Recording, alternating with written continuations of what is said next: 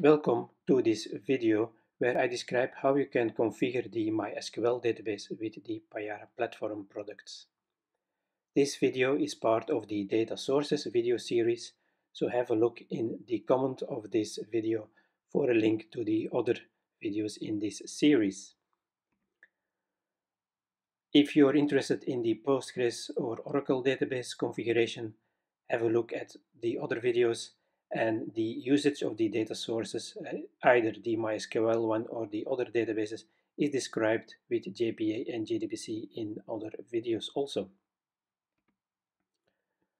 The preferred way for the configuration within Payara Server is using the Asadmin command line tool, because that is a scripted way and is repeatable. You can also use, of course, the admin console, the graphical web application, to make it easier for you the first time you do this task. Another option is using the data source definition of the Jakarta EE specification. This is most suited for Payara Micro, but both options using the command line tools or the data source definition is possible with both versions of our product, Payara Server and Payara Micro. So let us start with Payara Server and see how you can configure the MySQL database. I have here installed the latest version of the Payara Server. It is a version 2020.7, and I have running the default domain 1, which you can query with the list domains commands of the Asadmin command line tool. First thing that we need to do is add the JDBC driver for the MySQL database to the Payara Server installation. You can do this the easiest way by using the add library command, where you define the current location of the jar file that you have downloaded it from internet for your specific MySQL version that you are running. This add library command will add the jar file to the correct place so that it can be used by the server and your application. The next step is going to the admin console so that you can configure the MySQL database connection within the server. There is a specific JDBC option here on the resources where you can configure the connection pools. These are the two pools which are defined already by default for the internal H2 database and for the EGB timers. But we are now going to create another pool for our installation. The installation of the MySQL database itself is not part of this video, of course. That's something that you should look up within the documentation of the vendor. First thing is that you need to supply a name. For instance, I'm going to use the name Rubus Pool for my connection here. And it will be a simple data source definition, so I select the appropriate option in the drop down. And by selecting here the vendor, I can already have the default options for the JDBC driver on the next screen. There are here other settings about the pools, like minimum and maximum connection pools in the pool, etc. I'm not going into details of that. Look at our documentation to find out the details about all the options. But as you can see, there is here now a long list of all the properties that you have for that JDBC driver. But of course, they have default values, and most of them have default values and are not required. So let's remove them all and add the required properties, the minimum required properties. The first one is the server name. It is the Gndi name, it's the DNS name or the IP address where the MySQL database is running. The second option is the port number on which the instance of the database is listening. By default, it is 3306 for the MySQL database. I have created a specific database in my installation here so that I can use it, and it is called Rubus again, so that's the next property that I'm going to specify. And then of course we need a username and password. The username is, no surprise here, the same as the database, and I can specify the password here. I can do that in plain text, which is of course not a very useful option. So a better option is to use a password alias option that we have within the Payara server, so that you can define it elsewhere and that it is stored encrypted within the environment and it will not show up here in the properties. So I can, for instance, define it as a Rubus password, so the password for the Rubus username, and then I can define it on another screen, which I will do in a moment, but let's finish it with the plain password that I have defined here. I can finish this wizard, and then I have created that Rubus pool. I can check if the connection to the database is okay, and it is. Now that we have a connection pool, we need to create the Gndi name for that connection. As you remember from the videos from the JPA and JDBC framework usages, we need a Gndi name. This can be done here with the JDBC resources screen, where I define a new Gndi name, for instance, JDBC my local MySQL database. And it is linked to that pool that I have created. Once I confirm this, then this Gndi name is available within my application. To define then the password alias, you go to the domain tab, password aliases here, and you can define here that Rubus password, and you can specify the password that it will hold, the value that the alias will hold. And now you can use that Rubus password alias as I have shown you before. Using the admin console as we did for creating the MySQL connection is of course a good way if you need to learn Payara, because then you can see graphically what is required and how you can do it. The downside, of course, is that you can make errors, that you need that user interface, and that errors can easily be made in typos in the name of the server or the name of the user, for instance. So a better option is then to use a script that can be launched with the Asadmin command line tool, which does the same thing as we have done in the graphical way just earlier on in this video. This looks a lot of commands that you need to know and to learn, but you can always use the enable asadmin recorder when you do it in the admin console, and then a similar script as this one will be generated, and you can adapt it or you can use it as such so that it will be reusable and better suited for your environment. So let's go over the main parts here again. We first create the connection pool itself with the create JDBC connection pool, where we specify the MySQL data source, which is located within the JDBC driver of MySQL that we added to the server. We specify the type, in this case it is a default data source, and we give the connection pool a name, in this case Rubus pool again. And then we define each properties, the 5 properties for the pool, just as we did on the UI.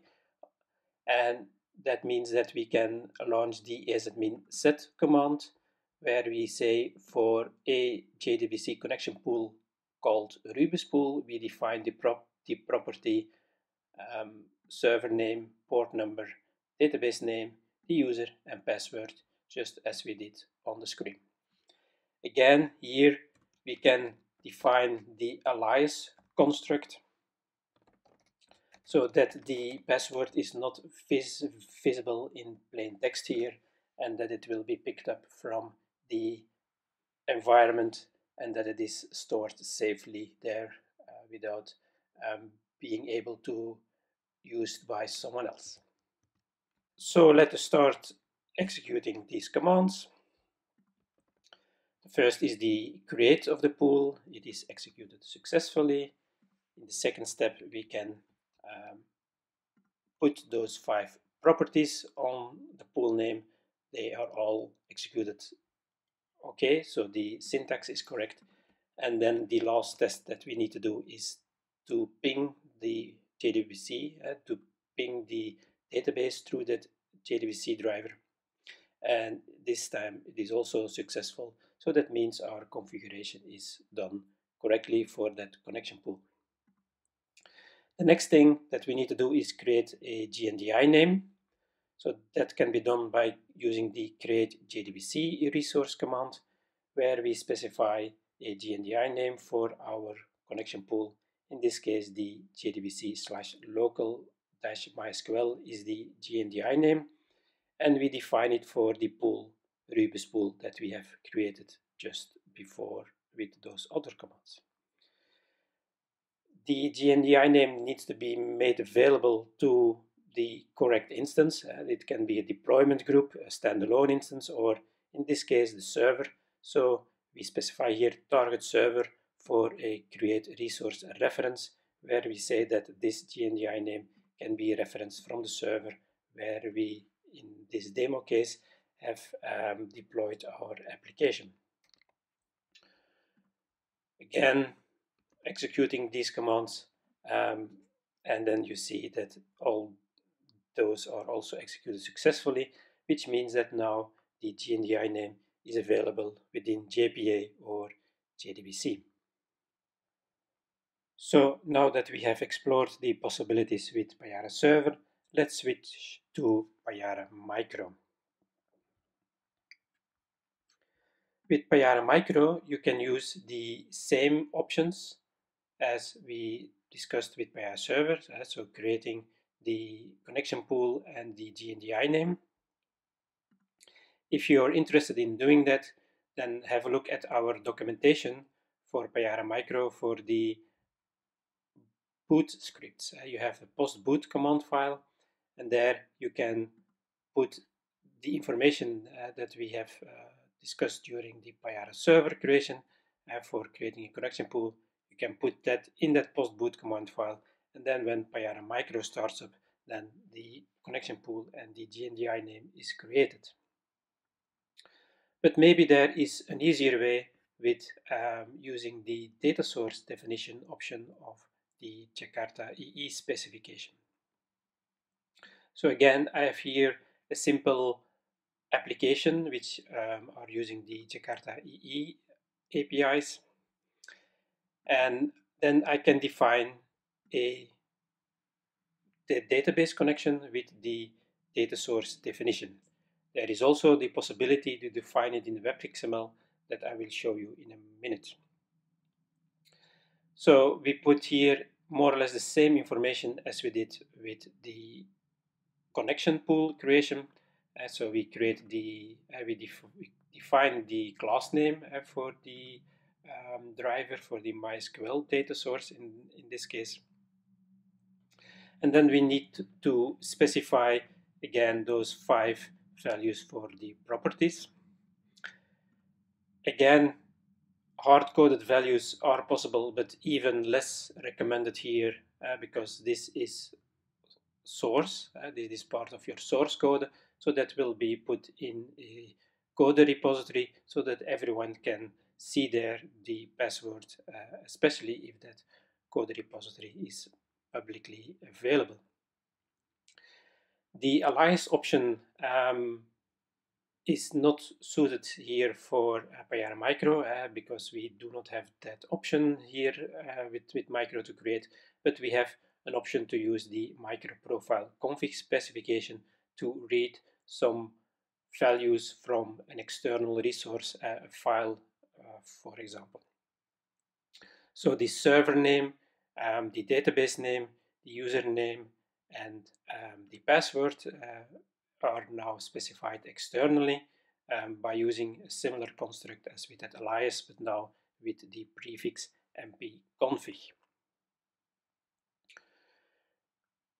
And the last thing that, of course, that we need to do is define a Gndi name. Now we need to define the name in the global namespace, so in another area of the Gndi tree. But we can specify here the name as Java global / JDBC / local MySQL. Since it is in another part, be aware that with the add resource annotation, you need to use the lookup member and not the name member as we saw before. If you do not like to have it in the code itself with an annotation, you can also use the web XML to create your data source. Again, the same information is required here. The MySQL DataSource class that needs to be used, the 5 properties, and the Gndi name.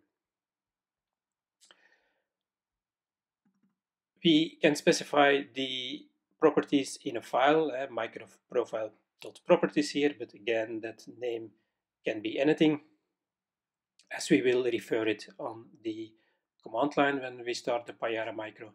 And here again, the 5 values that you are familiar with to connect to my local MySQL database.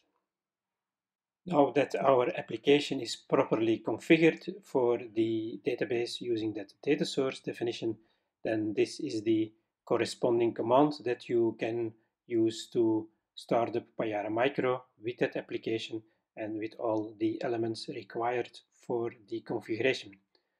And so we start up Payara Micro with the -jar option of Java, linking to the jar file of Payara Micro.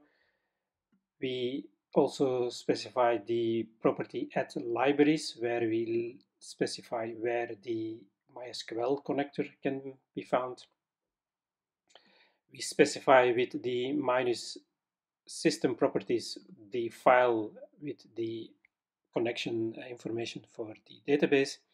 And then as the last thing that we need to define is, of course, our application itself. When we launch this, the Payara Micro will find all the required pieces, and we can connect our application with the MySQL database as specified in the parameters of this properties file. So in this demo, we saw how you can configure the connection to the MySQL database and how you can define that Gndi name that you need for using it with the JPA or the JDBC framework. We saw various options how to do it with Payara Server and Payara Micro using the admin console, the command line tool, or the data source definition of the Jakarta specification. Thank you for watching this video. As mentioned already before, have a look at the other videos, and hopefully I see you again. Bye.